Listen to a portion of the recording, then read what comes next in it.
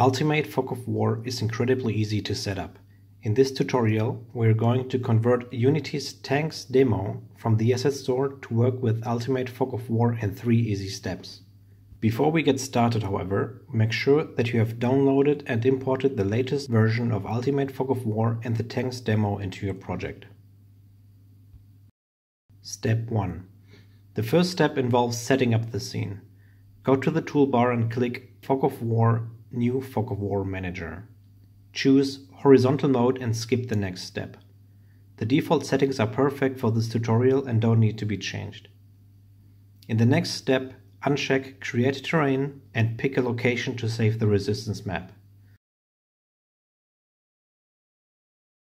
After clicking the Create button, a Fog of War Manager has been added to the scene. When you click on the Fog of War Manager, you will notice that orange guides will appear in the scene. These guides mark the frustum of the level we just created. To make Ultimate Fog of War work properly, I'll move the level to roughly fit into the Fog of War frustum. Make sure to also move the spawn points. Step 2. Ultimate Fog of War is ready to work, but in order to see the fog, we have to choose the shader that can display it. Luckily, all materials are using the standard shader. Select them all and choose UFOW Standard in the Material Property drawer. Ultimate Fog of War comes with a variety of shaders to choose from. All relevant built-in shaders, for example Standard and Particles, are included. Choose a shader that suits your needs. When you start the game now, everything will be dark. That's because we don't have a revealer in the game yet. Step 3.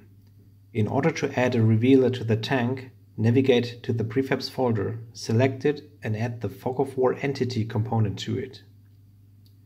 You can set the vision range here and define all components like mesh renderers and particle systems that are associated with this unit.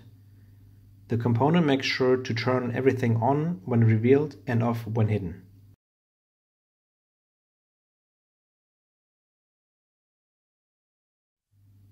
Now that everything is set up, you're good to go.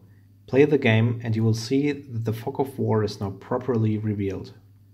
Give me a thumbs up if you like this video and let me know if you want to see tutorials similar to this one.